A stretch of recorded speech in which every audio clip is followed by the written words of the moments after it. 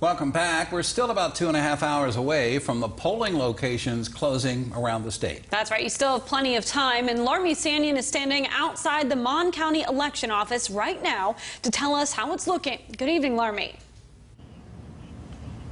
Good evening to you too, Amanda. Good evening to you, Dawn. I am standing outside the Mountaineer Mall. Right behind me here, you can see the doors leading to the election office.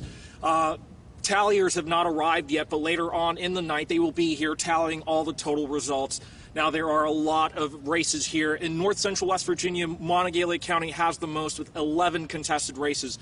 There are races for sheriff, delegates, and so much more. Now, there have been a lot of fears about COVID-19 as a result. The West Virginia Secretary of State's office says they will be disinfecting polls, providing protective equipment to poll workers and so much more, but somehow this has dismayed a lot of people, the coronavirus has. So about 21% of registered voters in West Virginia have sent absentee ballots. We will keep updating you as the site behind me here opens and they start tallying things. Reporting live in Monongalia County for WBOI News, I'm Larmie Sanyon. Back to you guys.